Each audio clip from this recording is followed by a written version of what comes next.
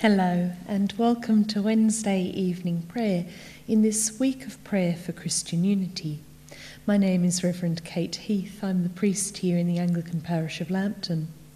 This parish stands on Awabakal land, and I pay my respects to elders past, present and emerging, and extend my respect to all Aboriginal and Torres Strait Islander peoples. Today, as well as observing the week of prayer for Christian unity throughout the churches in Australia, we also in the Anglican Communion remember and give thanks for the life and work of John and Charles Wesley, evangelists, teachers, reformers and advocates for the marginalised. As we do so, we particularly pray for those churches throughout Australia and the world who are influenced by John and Charles Wesley, those of us who use their hymns, those whose churches were founded by them, and those whose churches have been enriched by their ministry. Wednesday evening prayer can be found in your prayer book on page 404. This evening we have two psalms, Psalm 132 and Psalm 134. Psalm 132 can be found on page 364. And our reading comes from Paul's letter to the church in Corinth, as he talks about many members but one body, a very fitting reflection as we pray for unity throughout Christ's body. On page 404, the glory of the Lord shall be revealed, and all people shall see it together. Glory to God, Father, Son, and Holy Spirit, as in the beginning, so now and forever. Amen. God be gracious to us and bless us, and make your face to shine upon us, that your way may be known upon earth, your salvation among all nations. Let the peoples praise you, O God. Let all the peoples praise you. Let the nations be glad and sing for joy, for you judge the peoples with equity and govern the nations upon earth. Let the peoples praise you, O God. Let all the peoples praise you. Then the earth will bring forth its increase, and God, our own God, will bless us. You, O God, will bless us, and all the ends of the earth will fear you. The day is now past, and the night is at hand. Let us pray with one heart and mind.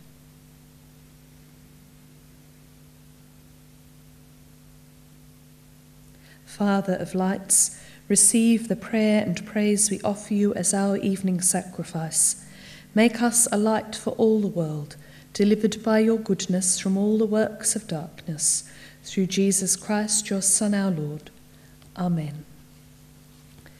Psalm 132 on page 364. Lord, remember David and all his trouble, how he swore an oath to the Lord and vowed to the Mighty One of Jacob, I will not enter the shelter of my house, nor climb into the comfort of my bed.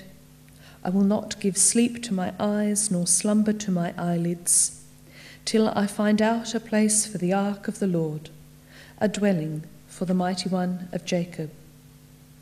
Lo, we heard of it at Ephrathah. We found it in the fields of Ja'ar. Let us go to the place of his dwelling. Let us fall upon our knees before his footstool. Arise, O Lord, into your resting place, you and the ark of your might. Let your priests be clothed with righteousness, and let your faithful ones shout for joy. For the sake of David, your servant, do not turn away the face of your anointed. The Lord has sworn to David an oath which he will not break. One who is the fruit of your body I will set upon your throne. If your children will keep my covenant and the commands which I teach them, their children also shall sit upon your throne forever. For the Lord has chosen Zion for himself. He has desired it for his habitation. This shall be my resting place forever. Here will I dwell, for my delight is in her. I will bless her provisions with abundance. I will satisfy her poor with bread. I will clothe her priests with salvation, and her faithful ones shall shout for joy. There will I make a horn to sprout for the family of David. I have prepared a lamp for my anointed. As for his enemies, I will cover them with shame, but upon his head shall his crown be bright. And Psalm 134. Come bless the Lord, all you servants of the Lord, you that by night stand in the house of our God. Lift up your hands toward the holy place and bless the Lord. May the Lord bless you from Zion, the Lord who made heaven and earth.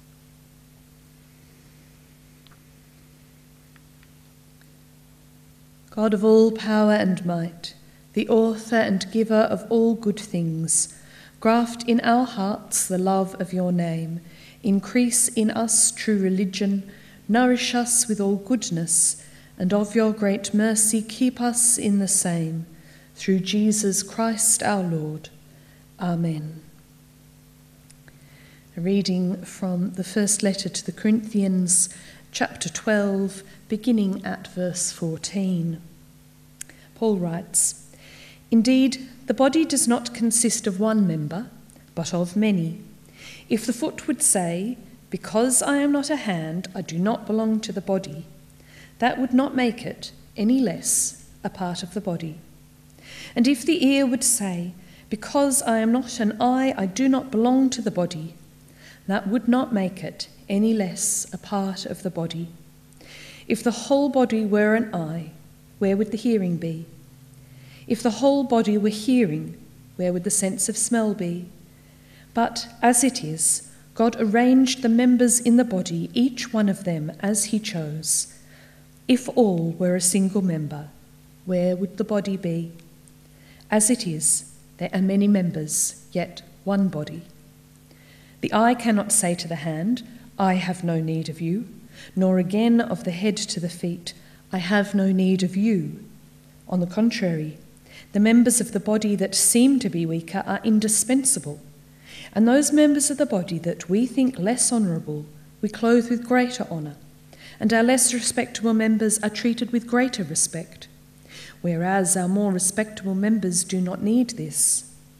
But God has so arranged the body, giving the greater honour to the inferior member, that there may be no dissension within the body, but the members may have the same care for one another. If one member suffers, all suffer together with it. If one member is honoured, all rejoice together with it. Now, you are the body of Christ, and individually members of it. And God has appointed to the church first apostles, second prophets, third teachers, then deeds of power, then gifts of healing, forms of assistance, forms of leadership, various kinds of tongues. Are all apostles? Are all prophets? Are all teachers? Do all work miracles? Do all possess gifts of healing? Do all speak in tongues? Do all interpret? But strive for the greater gifts, and I will show you a still more excellent way. May your word live in us and bear much fruit to your glory. On page 405, the Magnificat. My soul proclaims the greatness of the Lord. My spirit rejoices in God my Saviour, who has looked with favour on his lowly servant.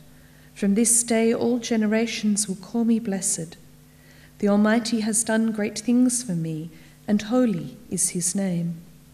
God has mercy on those who fear him from generation to generation. The Lord has shown strength with his arm and scattered the proud in their conceit, casting down the mighty from their thrones and lifting up the lowly. God has filled the hungry with good things and sent the rich away empty. He has come to the aid of his servant Israel to remember the promise of mercy, the promise made to our forebears, to Abraham and his children forever. Lord, have mercy. Christ, have mercy. Lord, have mercy. Our Father in heaven, hallowed be your name. Your kingdom come, your will be done on earth as in heaven. Give us today our daily bread. Forgive us our sins as we forgive those who sin against us. Save us from the time of trial and deliver us from evil. For the kingdom, the power and the glory are yours, now and forever. Amen. A collect as we remember the Wesleys today. Almighty God, who gave to your servants John and Charles special gifts of grace to understand and teach the truth in Christ Jesus, grant that, enlightened by this teaching, we may know you, the one true God, and Jesus Christ, whom you have sent, who lives and reigns with you and the Holy Spirit, one God, for ever and ever. Amen. And a prayer from the National Council of Churches Australia in this week of prayer for Christian unity. God of justice and truth, we seek your guidance to embody the prophet's call, to do good and to seek justice.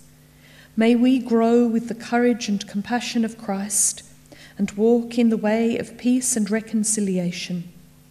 May God's Spirit enliven and embolden us to stand in solidarity with others until all are treated with dignity and worth. May our holy living be a foretaste of the mercy and blessing of the reign of God. Amen.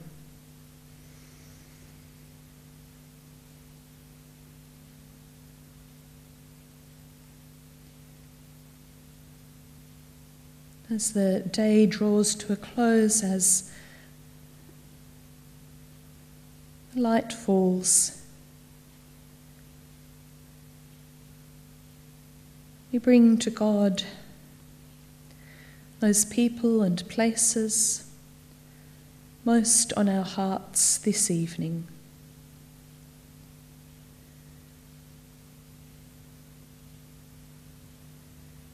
Pray for those people we have encountered today.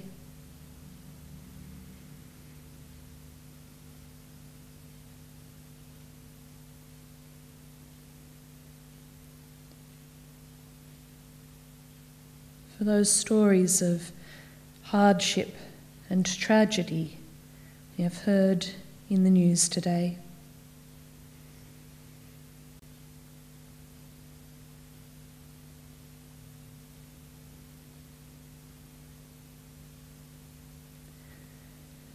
We pray for those places and situations torn by discord and violence.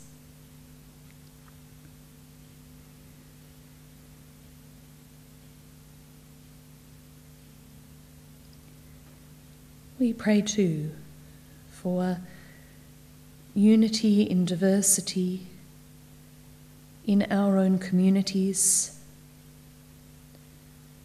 our parishes,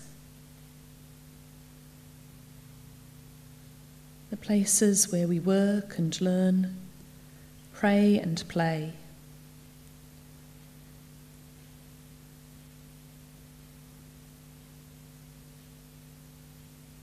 May they be places where human dignity flourishes and your will is done. We pray for ourselves, for those burdens we are carrying.